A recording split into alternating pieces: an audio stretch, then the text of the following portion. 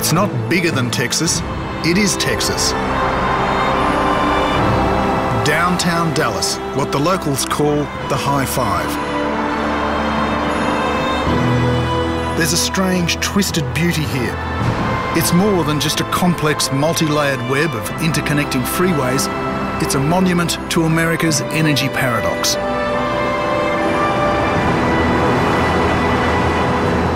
In a car-dependent nation, dependent on others for fuel, the High Five loops and rolls out over some of the richest shale fields in the Lone Star State. And that means the new neighbour moving into the suburbs around here may well be a drilling rig.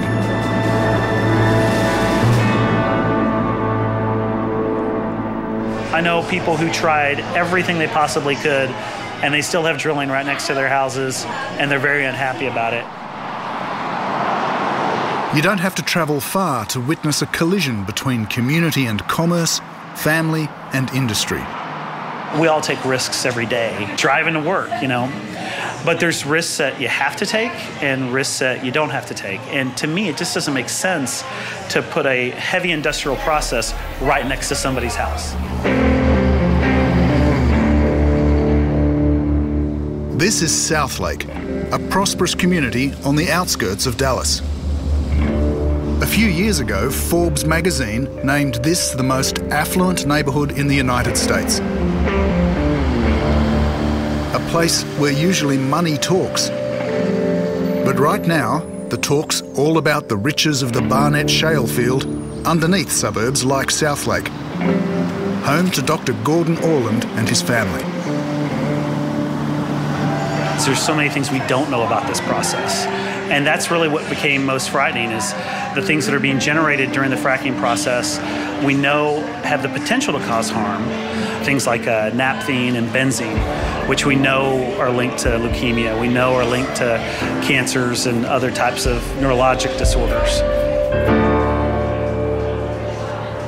The emergency room doctor and his band of suburban activists often gather here at the local Mexican restaurant with their children to discuss the perils of a process they may not have even heard of a few years ago, even in oil-savvy Texas: fracking.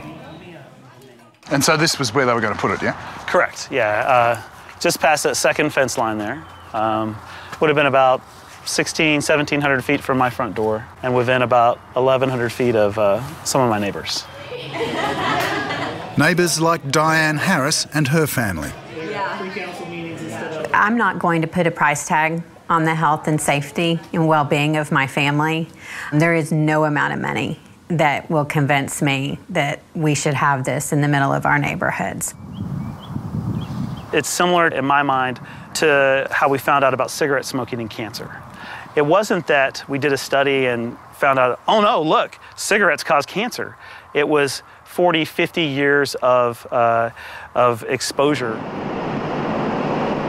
The process that so worries the doctor is hailed by the industry as the key to energy independence. The drill holes can go 3 kilometres down and then push out horizontally for kilometres as well. A cocktail of more than 500 chemicals, millions of litres of water and truckloads of sand is then used to break up the shale and release gas and oil. The process has transformed the energy business in a few short years. But the jury's out on its impact on the environment and people's health.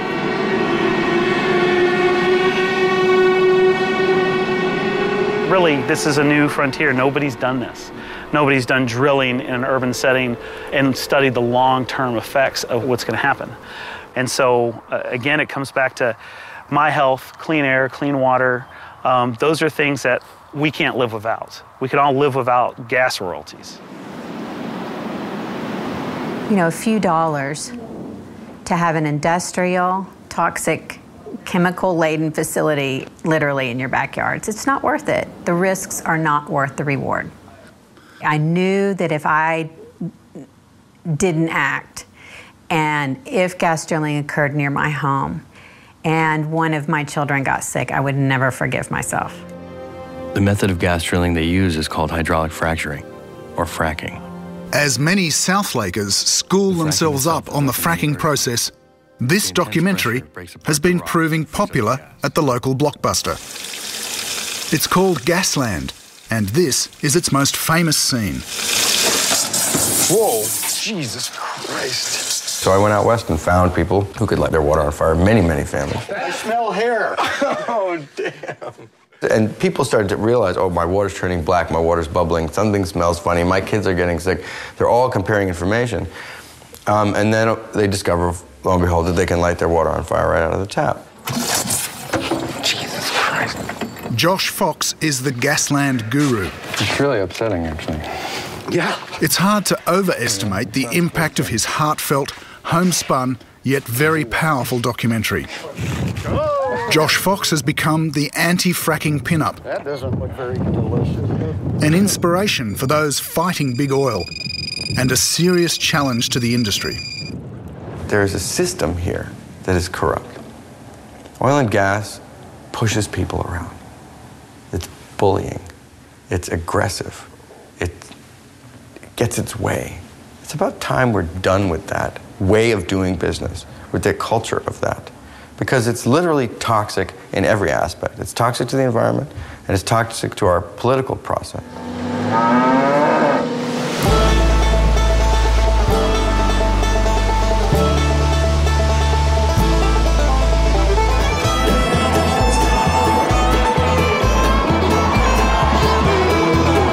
Here in Texas, they're used to big oil. For generations, oil and cattle have forged the formidable Texas character. If you say Fort Worth and you talk about the energy business, you need to say XTO. XTO Energy. 25 years in North Texas. They're now a subsidiary of ExxonMobil. And here, not far from Southlake, at the Fort Worth Stock Show and Rodeo, the crowd loves their cowboys and the big oil operators that bring jobs and prosperity. One of the leading producers of natural gas in the United States, 1,300 employees in North Texas, and they take care of our kids. God bless XTO. Thanks a bunch. Yeah, buddy. Yeah, buddy. Ow. But the pace of the fracking frenzy makes a wild bucking bronco seem sedate. In just a few years, drilling rigs have sprouted up through the Texas suburbs like towering hills hoists. Across from shopping centres, close to schools. Otherwise, residential neighbourhoods have become industrial zones. When the fracking starts, trucks gather round the well. The sand, water and chemical mix is pushed deep underground at extremely high pressure. Escaping vapour drifts in the wind.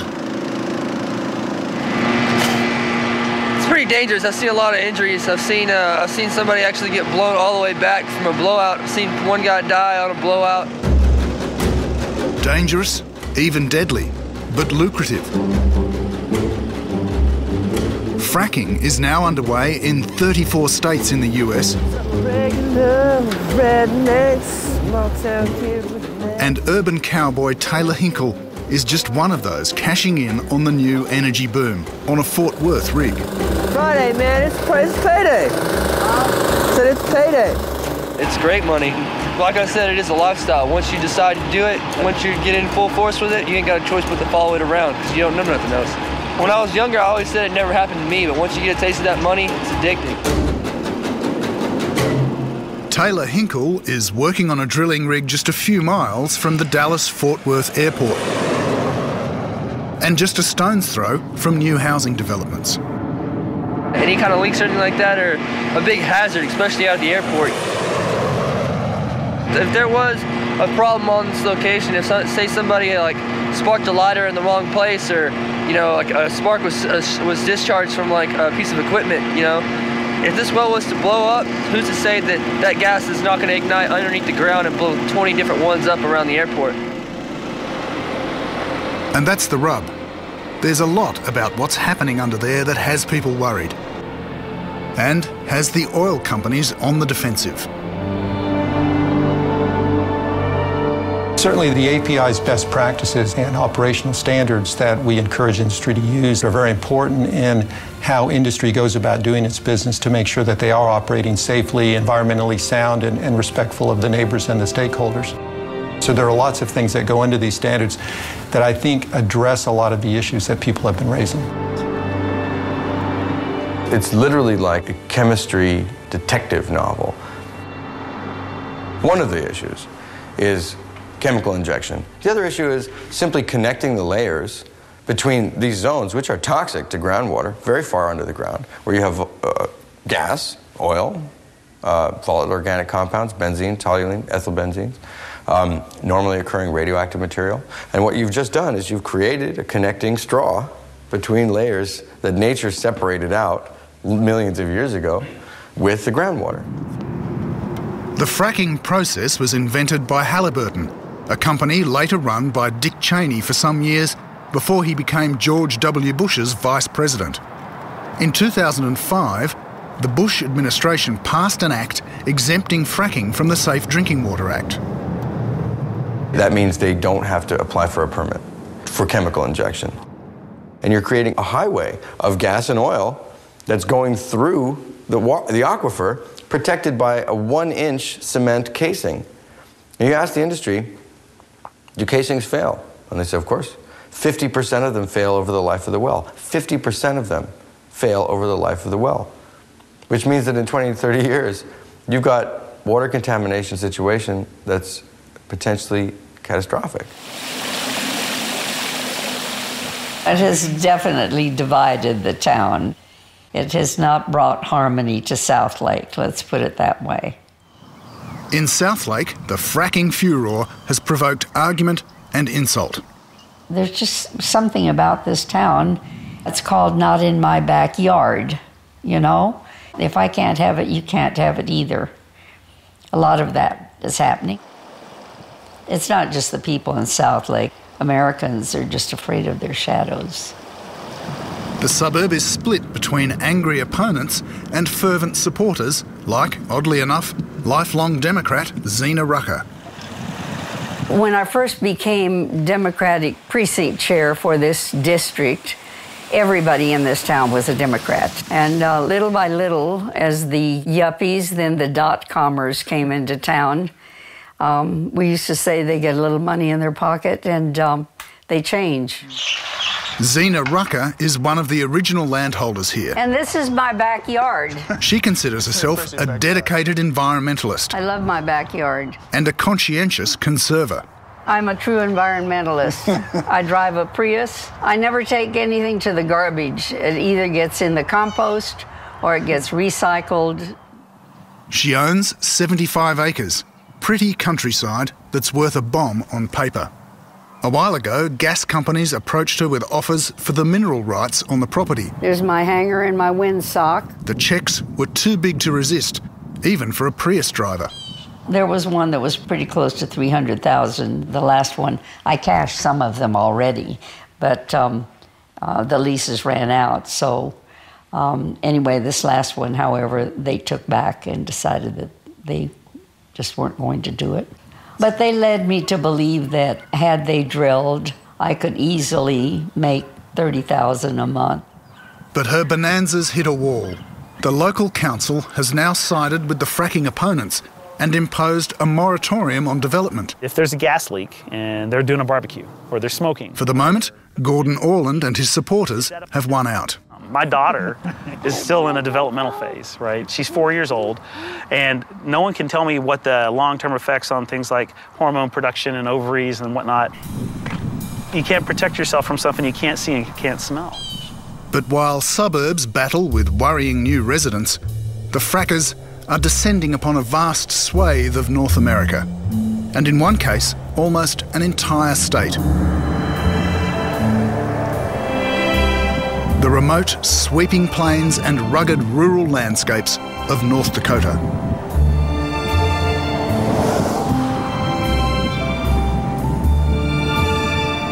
It's pretty inhospitable country, particularly in the grip of a freezing winter when we arrive. Not so long ago, North Dakota was struggling to keep its population. But that, as they say, is so yesterday.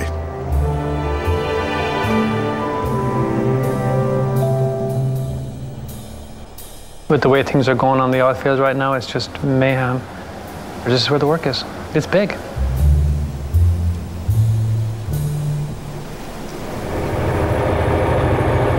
These roads are not made for this kind of traffic. The amount of trucks that are around here, you could only explain it like flies around a cow shit. They're just trucks everywhere. Mike Keen's got the pedal to the metal, and the icy road to the low grey horizon ahead might as well be paved with gold. The average driver on a normal week would probably make somewhere between $4,000 and $7,000 a week, just a driver.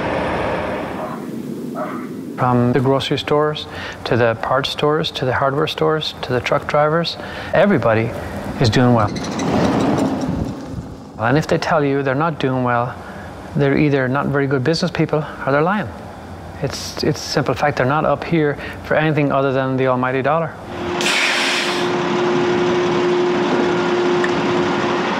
Like millions before him, Mike Keen came to America from Ireland. In the 20 years he's been in the US, he's been a fisherman, a farmer and a horse breeder. Now he's a trucking magnate in the making, hauling water to the fracking rigs. I'm doing good. I'm doing real good. I now have 5 trucks, 5 trailers, all paid for. There are weeks here that I could make in excess of $50,000 for my truck in 1 week. The harder you work, the more you make. There's more oil than we can get out right now. You know, I'm not privy to what's happening in Saudi Arabia or off the coast or up in Alaska, but this is a big play that's here for a long time. As long as the need's there and as long as the price stays where it's going to be, this looks real strong. Nowhere is fueling America's dreams of energy independence more than this place, the shale-rich plains of North Dakota. Just the oil that's here could help transform the world's biggest oil consumer into the world's biggest oil producer. Boom is an adequate description. A boom beyond, I think it's safe to say, anything that anybody has really seen in this country since probably the land rushes in the early 1900s.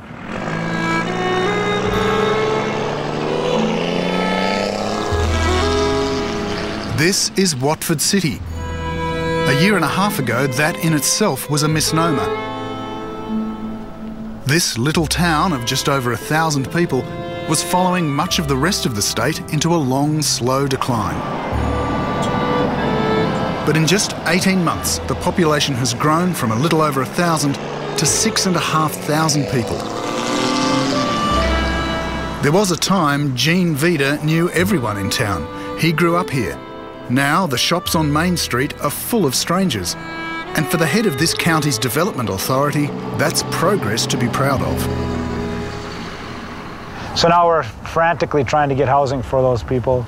You're in an area that hasn't really built much for the last 20 or 25 years. Right now, the challenges in this community are to get water and sewer in so that developers can build more permanent housing.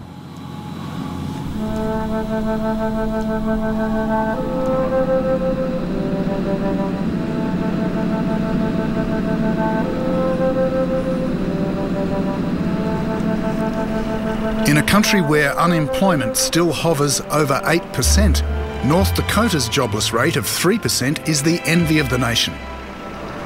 Here in the shale oil belt, in towns like Watford City and Williston, jobs go begging. Walmart, McDonald's, and even a local casino are among the many touting for workers. For those lured by the lustre of the oil boom, finding somewhere to sleep can be harder than finding a job. The lucky ones end up here in hastily erected prefab man camps.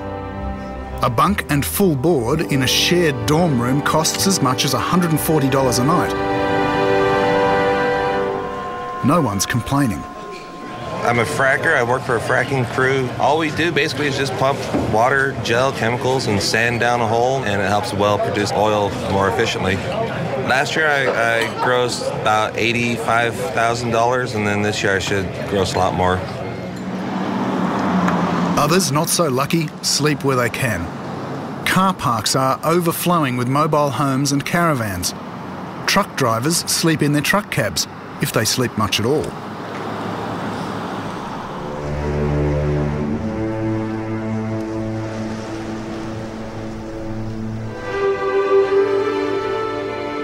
You won't be surprised to know that just like suburban Southlake, Texas, not everyone's happy.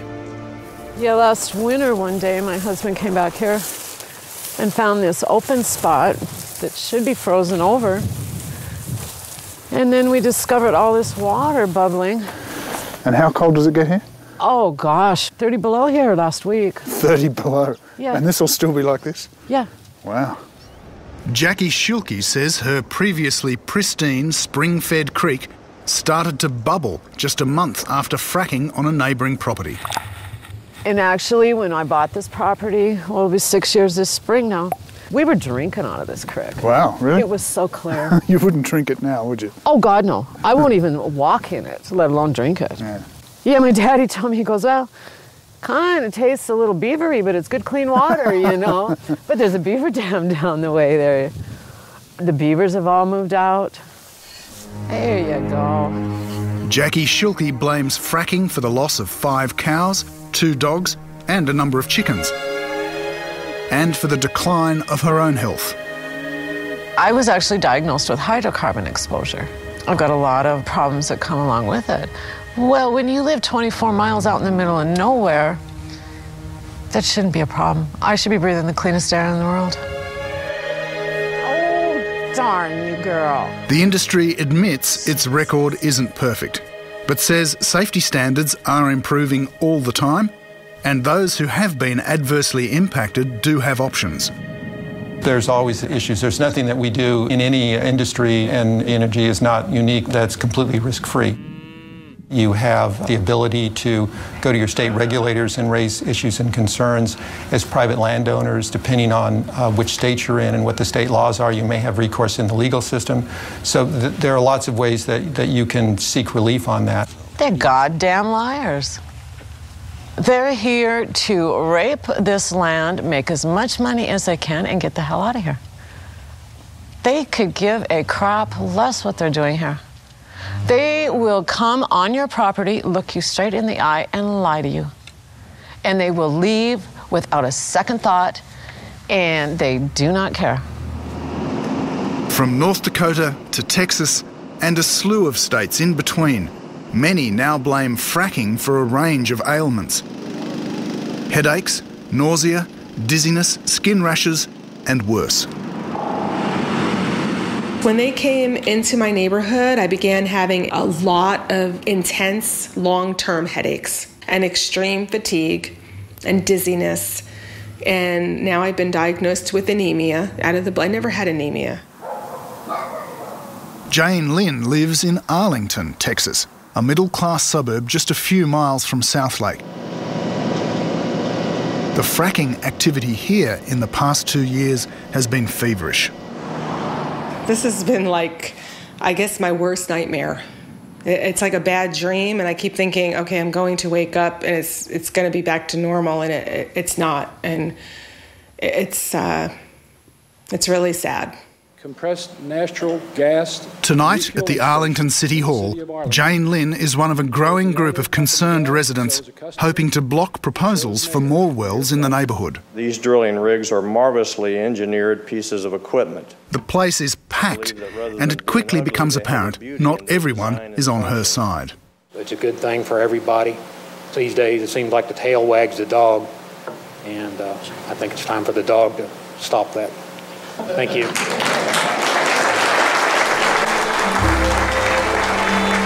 Here too, money, development and perceptions of the national interest are dividing the residents. Thank you. Tonight, Jane Lynn and her activist friends won and lost. Council voted against one well site proposal but approved another. Everyone was so pro-drilling, and this is the red, white, and blue American thing to do. And I just never saw it that way, and I was being personally affected by it. But now I'm seeing other people rise up who are feeling the same way. I think a lot of people now would like a do-over.